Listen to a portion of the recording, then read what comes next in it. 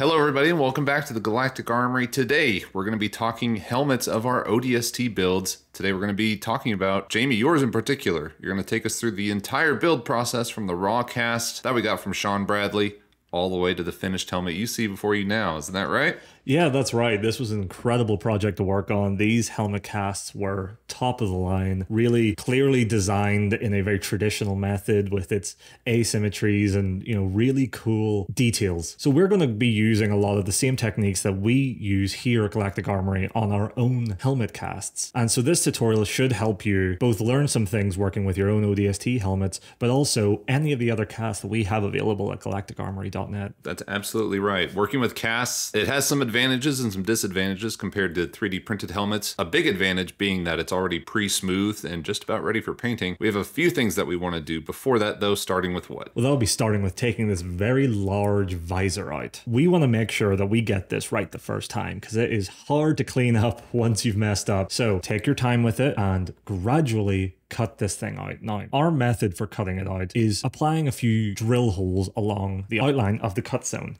Right, you just kind of want to perforate the entire visor. Yeah, and it also helps as a guide. Once you've drilled around the entire visor, use a Dremel cutting disc. Whilst a cutting disc on a Dremel would probably be the best tool, there are other methods. Some people I know use coping saws, just that fine saw blade can get through a lot of that right there. And you basically just go dot to dot along the drill points. Right. I know adding those drill points definitely helps with the Dremel cutting disc because if you tilt the cutting disc a little bit in one direction or the other, it will try and run. And I've had it sometimes where the disc will catch and try and run up and away and into the helmet itself, cutting away, what we don't want to damage at all. So putting those holes in first definitely helps you connect those dots a lot easier. Yeah, that's right. And once you've done that, you also want to make sure you do a similar job around the neck seal just to open it up.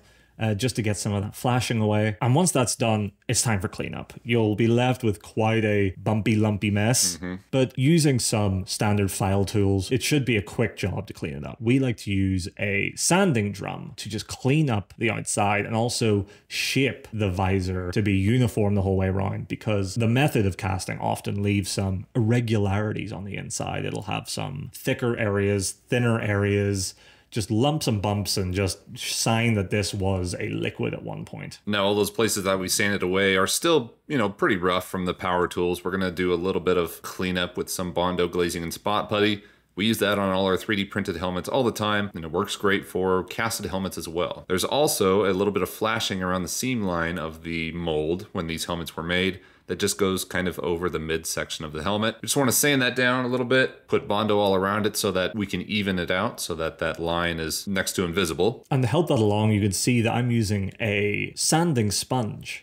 Now, the sanding sponge is really good for these sort of surfaces because you're trying to get along a curve rather than a flat surface. And this sanding sponge, as it's named, is a sponge core, so it will actually shape around the helmet's curve and will make sure that you're not getting flat surfaces or disrupting the natural curve of the helmet itself. If you're doing it by hand, you can definitely press too hard with your fingers in one area. The sponge definitely helps dissipate that pressure and spread it out evenly, especially over a curve. And once we're done with that, we're happy enough that this surface is uniform. We just want to give one last pass just to make sure that there's no errant gaps or small sections left over from the sanding process. So we're just going to hit it with some standard Rust-Oleum 2-in-1 filler primer. Right. This is just basically a thick spray paint that's going to fill in any last remaining scratches or little pin marks from all of this sanding that you've done. With that dried, we're just about ready to start painting. There is one thing we want to do before we start laying down any colors though, and that's apply a silver base.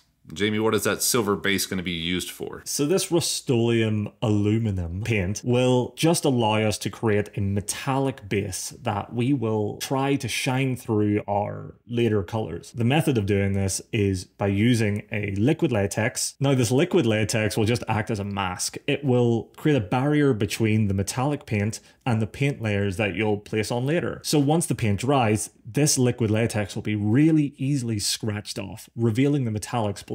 Right, it's kind of preserving that silver paint that we just laid down, and we can lay other paints on top of this liquid latex just fine. And this creates a really good physical barrier that actually creates a nice natural step in the paint as though it was naturally scratched off. Absolutely. These are both our original concepts, so we had no real references to go off of for our color scheme, and we prototyped it in a few different ways. With the help of GC Concept Art, good friend of the channel, he gave us some stencils that we could use for our full ODST kits. We just brought it into paint, really, and dipped and drag and dropped paint and saw what worked and what didn't, and tried to figure out different parts of the helmet that we wanted painted and what we didn't want. It was actually quite fun to, you know, draw your own ODST trooper. Yeah, it was really exciting to actually picture it to begin with, because it allows you to sort of pre-plan ahead and picture everything and allow you to sort of see the journey that you have ahead of you. Absolutely. And for the helmet, I did something in Paint 3D. I had a Halo Infinite ODST helmet, which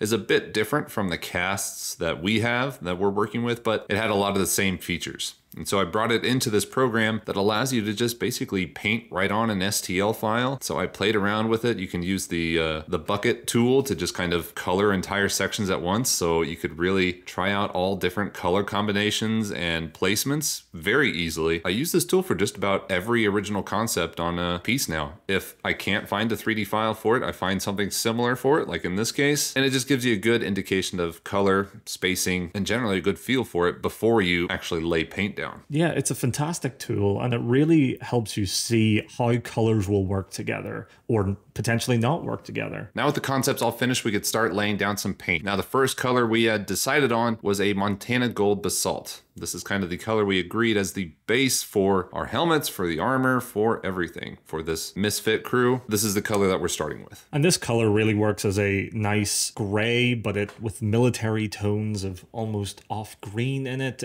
We think it's a good base that a lot of other colors can work with, as well as the softs underneath. And we'll get to it later, but it also takes an oil wash and a weathering very well. So for my design, I was really inspired by the Rookie, which is ironic for a character called Major. Right. But when I think ODST, I think of that middle stripe down the center of the helmet. And for my color scheme, I also wanted to add a sort of neutral, again, military aesthetic green to the whole thing. So I use Montana Gold NATO for my armor accent. Now that's kind of your secondary color, right? Yeah, and between the green, the basalt, and then another tertiary sort of color scheme, which would be Montana Gold Marble. That's my chosen aesthetic that will go across my entire armor. And when you're starting this helmet, it really allows you to see how well these color schemes work together, because it's a quick project that you can put out and finish, and you'll see how all of these color schemes work together. And when we both finished ours, we were so pleased with how everything came out. Right. I did want to say and mention that throughout the whole painting process of mine, I was kind of unsure about how well the colors were working together. You know, we painted it all out. We taped it all out. It was all fresh, sitting there with the latex peeled off, and I wasn't sure if I liked it or not. But once we get to this next weathering step, I think it really tied it all in together very well. So when finishing off all of the accents, which is basically blocking out all of the main colors, in this case finishing off with some Montana Gold Shock Black, we were ready to go for the probably most important part for a military aesthetic armor piece, which is the weathering.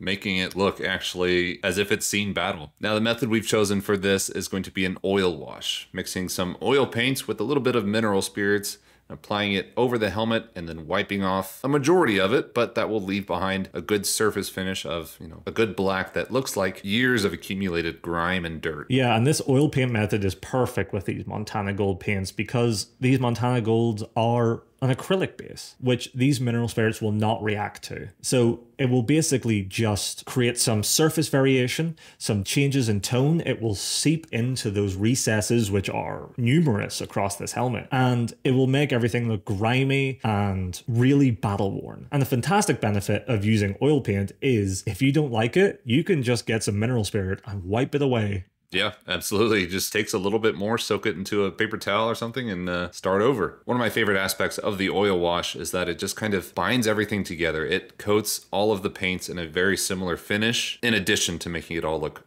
battle worn and damaged. I feel like it really unifies everything, pulls it all together. It basically makes all of those surface colors really uniform. It draws it all together, and with that surface being naturally one color, it looks designed to be one uniform piece. You can definitely like use other colors of oil paints if you want to go for a different aesthetic. Say maybe you wanted to be in a desert aesthetic, you might use something a little bit lighter, like dustier. You can pick like a red if you wanted to be on like Mars or some planet like that. Yeah, there's definitely a lot of play you can use in this step. We just like black. I feel like it gives it a good kind of just generic weathered helmet. And you're right, it definitely does seep into all those recessed lines of the helmet very well. I know I went through and touched it up a little bit with just a stippling using the brush, a little bit of dry brushing into any of those spots. But after the oil wash, the paint job is basically complete. We have one very big hole we still have to fill in the visor though. And with the Sean Bradley kits, there's a bit of a technique to doing it. Did you want to talk us through how that worked? I know it took some experimenting on your side, but you eventually got it. Yeah, and every helmet will likely have a little different experience with it. Given that these helmets are rotocast, they're often going to have various different surface thicknesses, especially on the inside. So you might have to really take your time to attempt to get this to fit properly. Now, don't worry if it's not fitting well and that there's potentially some gaps, because we're going to show you a method that can really elevate this helmet and fill in those gaps at the same time. Now, the Sean Bradley kit uses a very large and very three-dimensional visor. It's meant to actually stick outwards from the helmet, which has a few challenges. Now, Sean Bradley recommends that we actually drill in some holes into the helmet and then through into the visor using some screws to just pull everything together with a little nut on the inside. It is such a big visor, and you're right, it does protrude out and can make sizing it a little bit challenging. So marking those holes and drilling them and then anchoring them in with screws will definitely help you out. And every helmet will be a little bit different in their experience. Aaron's was really easy to put in just because of how the internal surface was made. And there was very few variants there, so when we actually added in the visor, it was pretty easy just to put straight in and anchor it in place. My helmet came out a little bit different, and I noticed that there was a significant gap at the top and at the bottom, just with how the visor ended up being anchored. But this was not much of an issue. We just simply used some EVA foam, which is pretty standard in a lot of crafts. Yes, basically just craft foam. Which we then heated up using a heat gun to form a glossy surface. And we just added it along the visor surface, just where it needed it. This ended up being a rather aesthetic choice and created a almost secondary layer to the armor of the helmet. Yeah, I really like it. It acts as both a gap filler and just another detail ridge, something that makes your helmet unique from all the others. Yeah, I really liked how it turned out. It ended up being a big eureka moment. And I was quite worried about putting this visor in. It was quite a challenge. But once these aesthetic EVA foam pieces were put in, the visor just fit so snug, so perfect. And I really liked how this extra layer created another chance to add more weathering, more depth,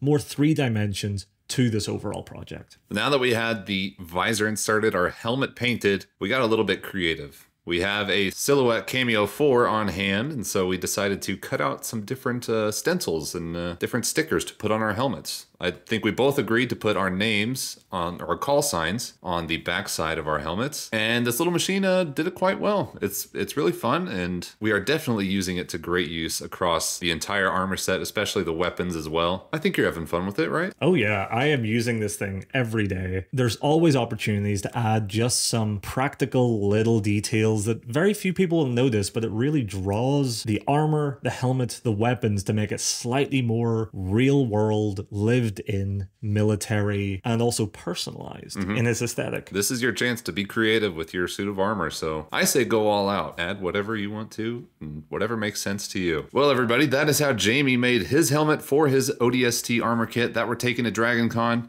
You can see how I made my helmet. We used pretty much the same techniques throughout the whole thing. I just filmed mine in vertical, so it'll be in shorts and all that. I hope you enjoyed watching the video. I know we only have really a month left before Dragon Con, so we're coming down to the wire. We're going to try and get as many tutorials out before we actually go for you guys. Again, I thank you for watching, and I hope to see you again in the next one real soon.